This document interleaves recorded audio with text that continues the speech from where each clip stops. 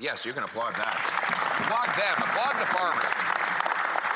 The farmers that feed us, of course, need energy to do so. And therefore, they need the ability to power their drying machines, to transport their grains, to heat and cool their barns for their animals, all of which requires energy. The more tax the government imposes on that energy, the more expensive it is for them to produce the food that we eat. And thus we have the misery and poverty that has resulted today in the same ways that always has whenever the Crown, or in this case the state and the Prime Minister, take too much. And we see what's happened. The government is rich and the people are poor.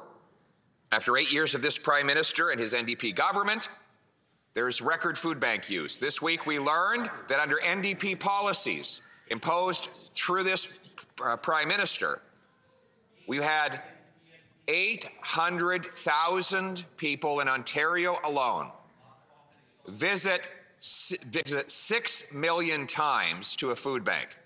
This is a record-smashing number. Nationwide, 2 million Canadians going to a food bank. This is a 32% increase from when the Prime Minister took office. After 8 years of this Prime Minister, housing costs have doubled, the rent has doubled, mortgage payments have doubled, down payments have doubled. Tent cities have formed in every major city in this country. In Halifax, in the province of the federal housing minister, there are now 30 homeless encampments in Halifax, one city. We never had this before this Prime Minister. What is his response? He divides to distract. He turns Canadian against Canadian.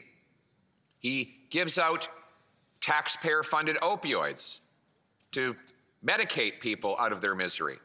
Later, next year, he intends to bring in medical assistance in dying for the mentally ill so that people who are living with the total misery and isolation that his economy has created can have their lives ended altogether.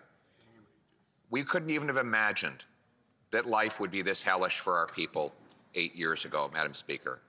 And what is his solution now? He wants to quadruple the carbon tax. He wants to raise it to 61 cents a liter on gas and diesel.